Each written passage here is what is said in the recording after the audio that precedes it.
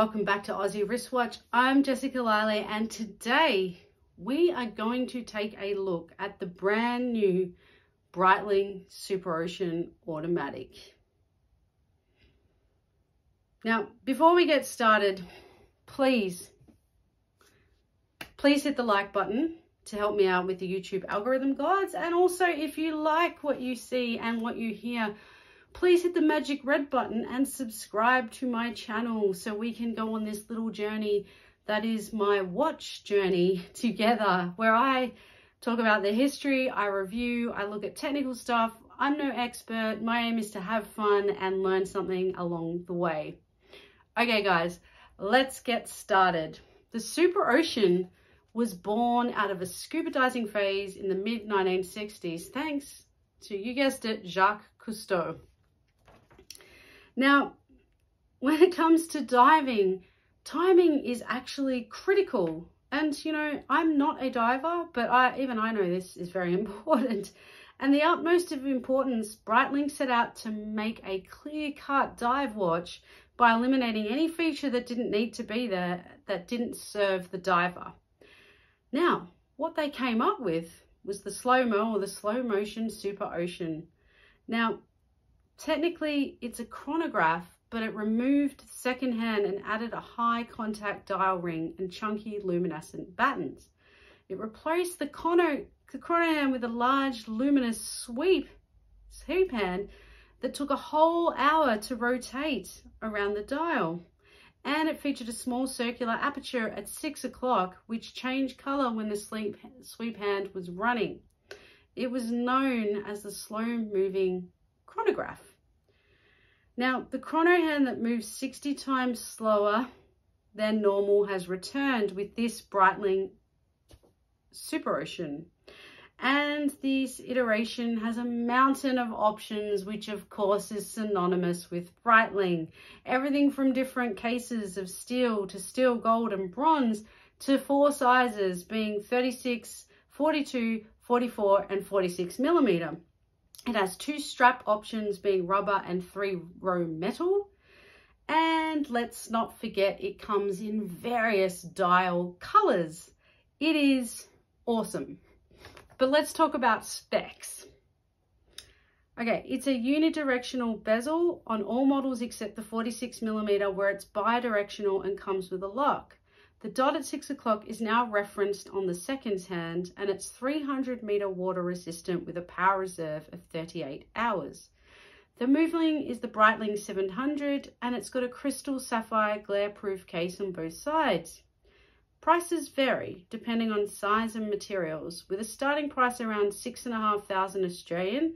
It heads up towards $10,000 for a stainless steel and 18 karat gold in the 42 mil.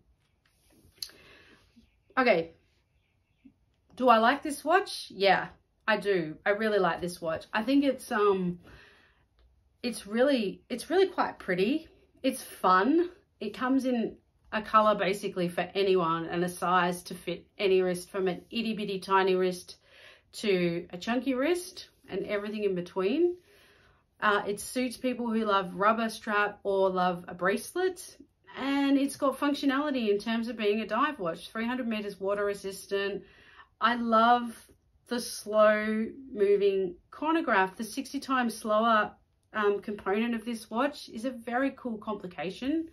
It's pretty unique, and it just kind of, I don't know, there's something about Breitling where they're just fun. They know how to have fun with a watch. They know how to build a really great quality watch, and they know how to cater to basically any market with their variety.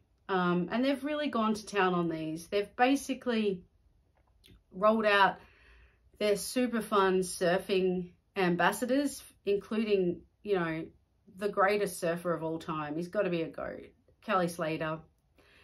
And, you know, they say that these watches can be worn in the surf, diving, and of course at the bar at the beach. And that's true of this watch.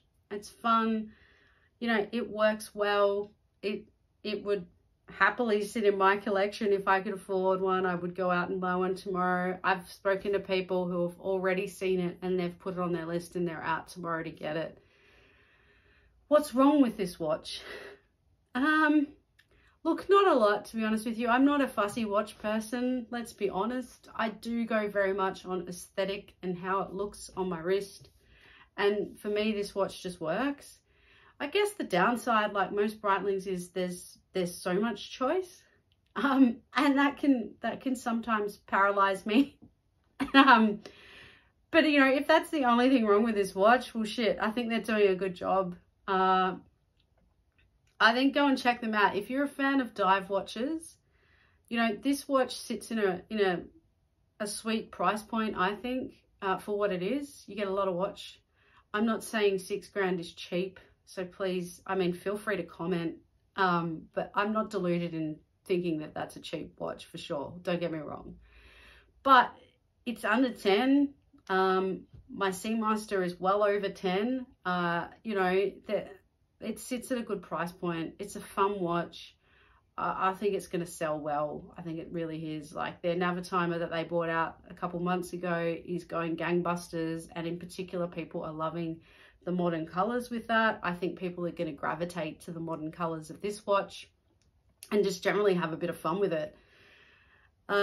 Let's see if I'm proven right or wrong with this one. But that is my very quick review of the Superocean. I got to get my hands on it this week and have a good look at it in store. If I can get one day and have it in the studio to look closely at it, that'd be awesome.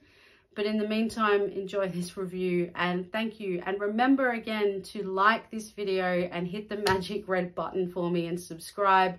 Let's keep watching and doing these videos together. Chuck a comment down below about your thoughts on this watch. You know, I'm happy for people to have a differing opinion. Yeah, enjoy the review. Thanks, guys.